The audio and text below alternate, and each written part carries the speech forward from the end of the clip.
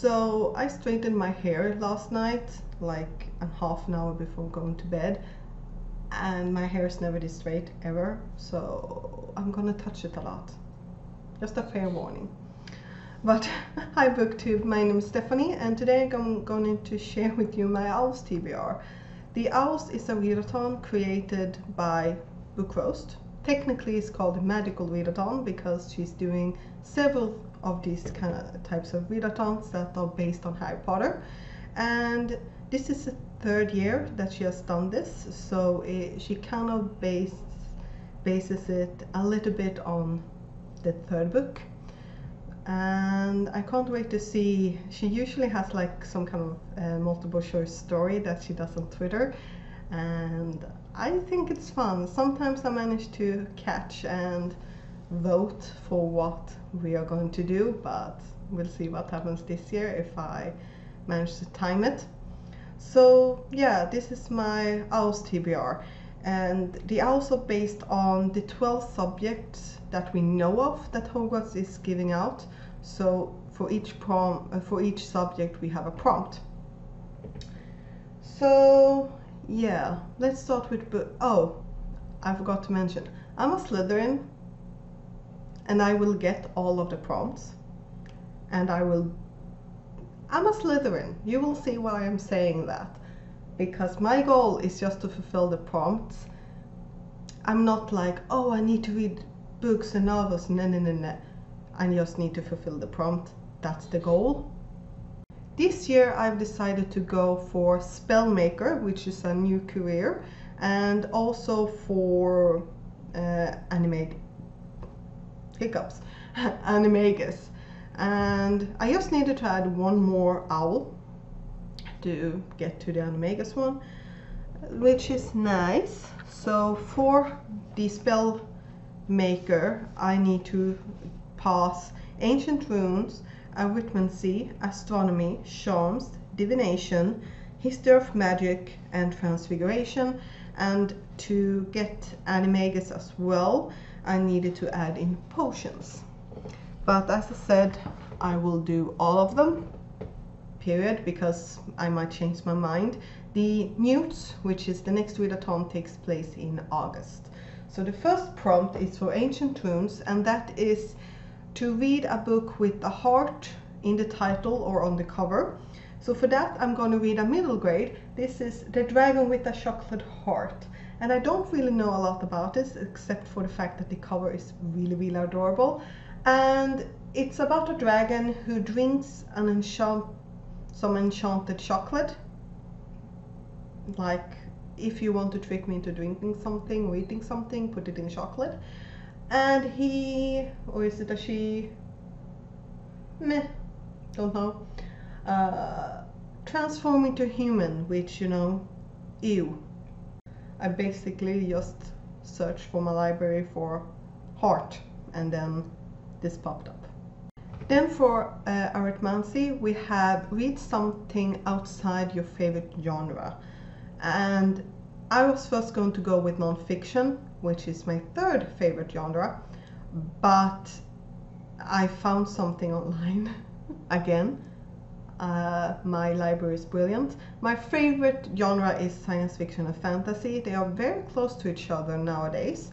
So the one I picked was Ett vattentätt alibi by Agatha Christie. This is a short story, and The Unbreakable Alibi is the English title. And I have not been the one who has put these on Goodreads. Someone else has, so I'm counting it. This is like 30 pages, not even 30 pages, so I have no problems that I will fit this. Spoiler, I do have another one of these, at least. I have more of these.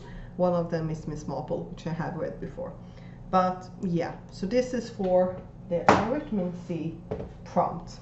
Then for Astronomy, we have read a book primarily when it's dark outside, which interesting take on that, but I'm gonna pick another Agatha Christie short story. This is Diomedes Hesta, The Horses of Diomedes, and this is a Hercule Poirot story. So yeah, we'll see what this is about. Then we have Care of Magical Creatures, and for that we need to read a book with some kind of animal that has a beak on the cover.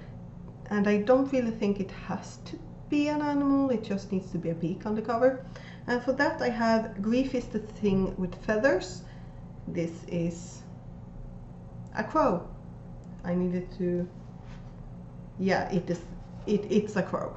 And this is a verse novel, which it was ages ago since I've read a verse novel, or novella, I guess you would call it. And this is about a family whose, the names of the people is Crow, Dad, the boys. So they don't have names, but the mother in the family has died, and this is about grief. Then we have Charms, and for Charms we need to read a book that has a white cover.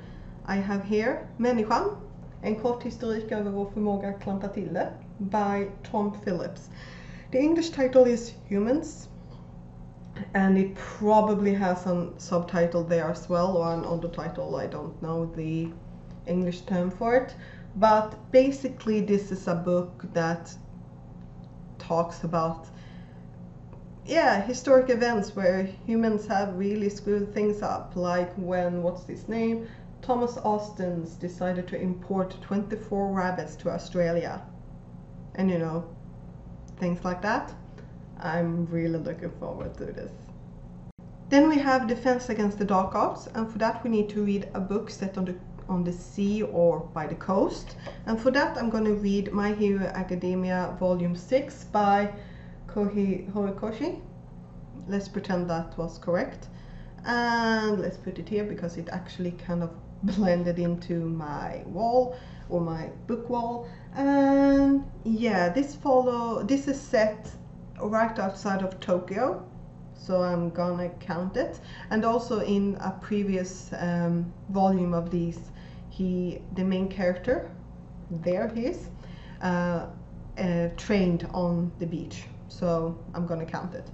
And this takes place in a world where 80% of all the people are born with a quirk, and this quirk gives them one power. It can be everything from making the hair grow faster, to making the nails grow faster, to shooting laser beams from the navel, which is actually one of the powers. And yeah, we are following him that I write now. What's his name? Midoriya? Yeah, I just recalled why I didn't want to say his name.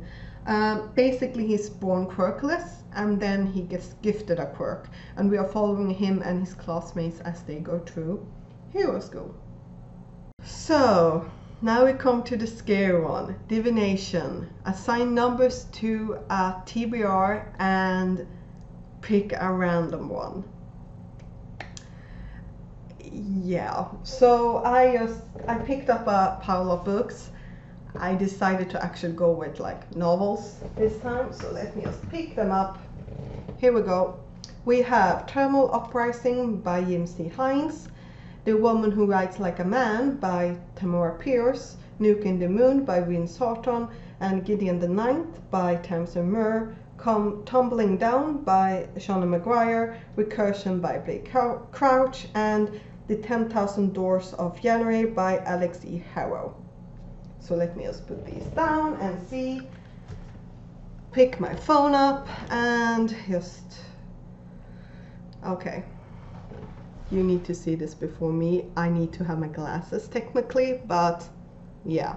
Let's just go for this. Yes! Donald, yes! Okay, I'm happy. I'm so happy. I was looking forward to this. Yes, okay. Yes. And it was on the top. Oh, I'm so happy. Yes. Oh, okay. So this is my divination book. This is the sequel to Thermal Alliance, and I am so happy that this came.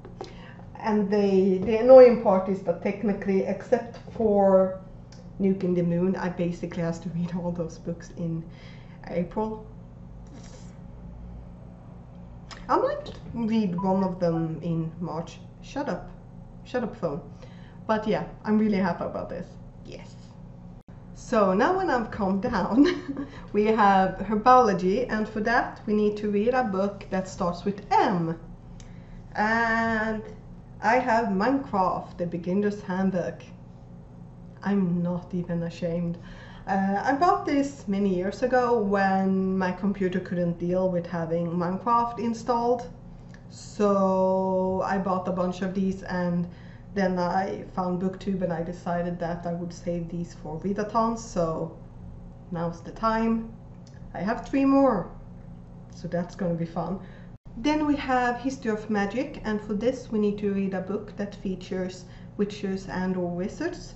And for that I'm gonna read Monster och vidunder, Lexikon över världens väsen by Kristoffer Gustafsson. And the title will translate to Monster and Creatures, Lexicon over the creatures of the world. It's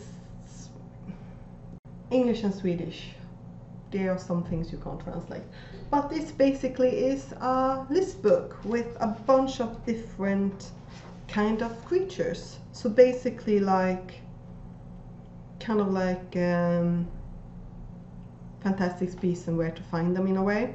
But in here we have witches, if I can actually find that section. But yeah, here we go.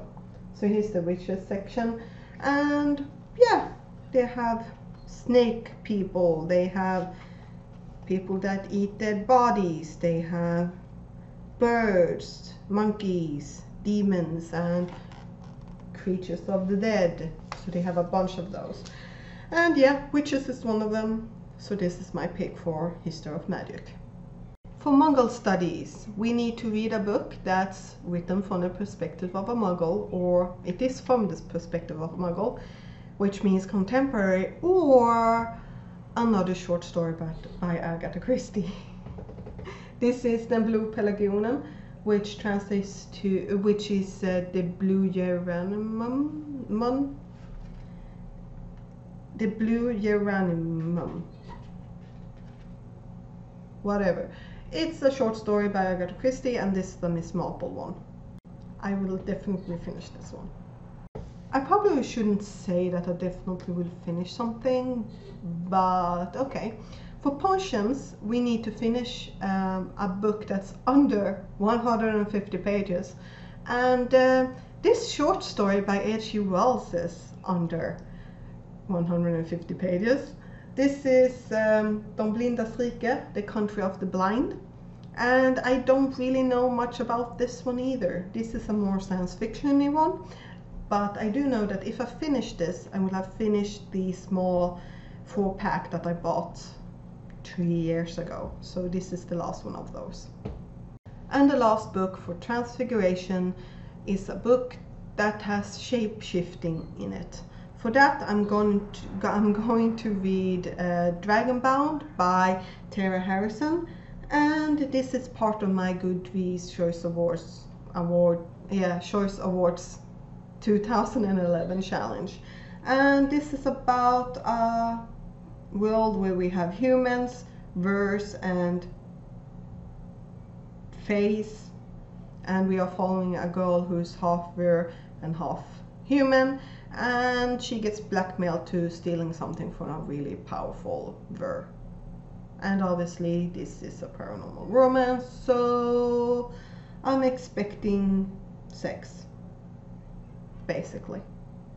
So here we have them, the 12 books and short stories and mangas, and it's almost falling out, so let's just use my chin, just like that I will read to fulfill all the prompts for this OWL season. And yeah, this list is definitely subject to change, because I'm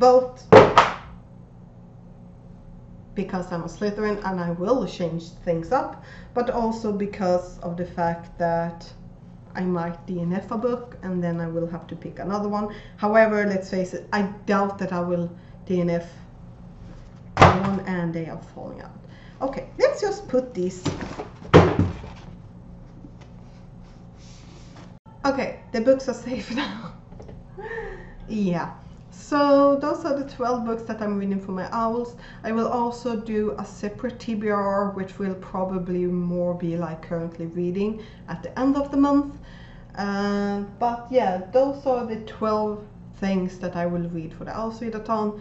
Have you planned yours yet? Or will you just see what happens when you get to April and then read whatever? That's also a strategy. I wouldn't want to do it myself, but yeah. So yeah, that's it. I don't know why I say yay so many times, but apparently that's something I do, at least according to my coworkers. But yeah, see you next time. Bye.